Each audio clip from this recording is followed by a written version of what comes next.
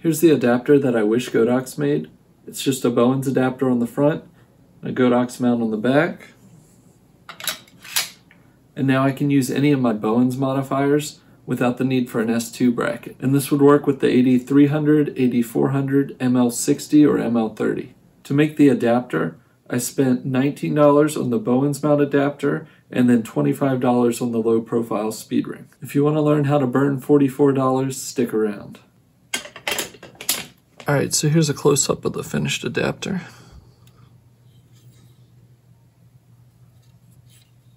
We're going to take the AD400, AD300 adapter, take the 5 screws out that hold it together.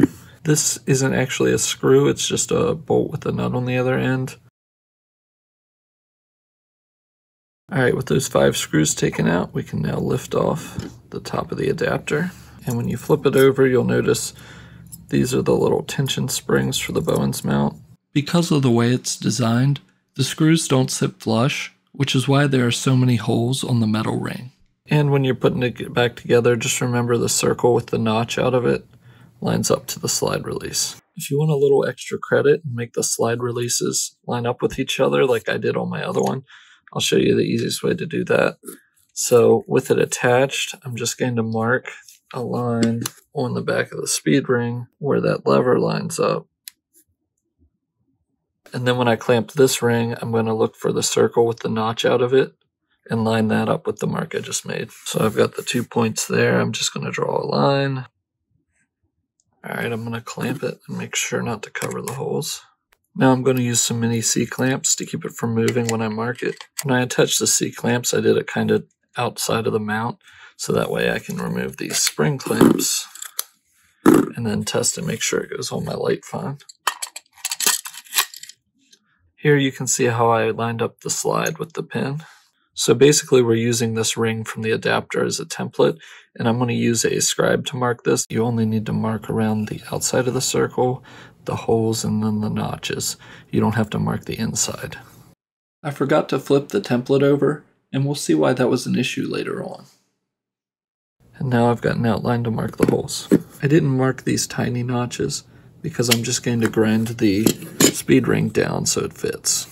Here I'm drawing lines through the center of the circles, and this just helps me be more accurate with the center punch. After center punching, I clamped the speed ring to the edge of my welding table, and I used a 5/16 bit to drill the holes.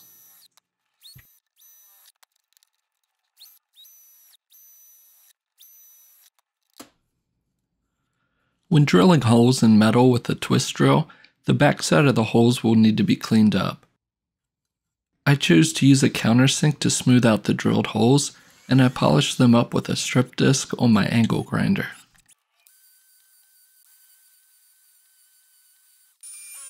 The next step was to remove the excess metal on the outside of the speed ring. I could have done this many different ways, but I chose to use my 12-inch disc sander. And here's what happens when you forget to flip the template over.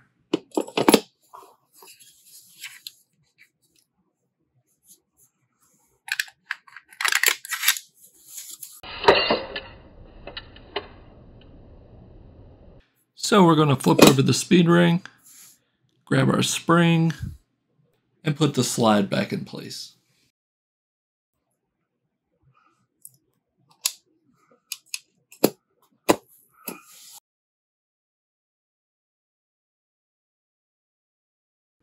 And through the magic of video editing, I fixed the speed ring so that the levers lined up.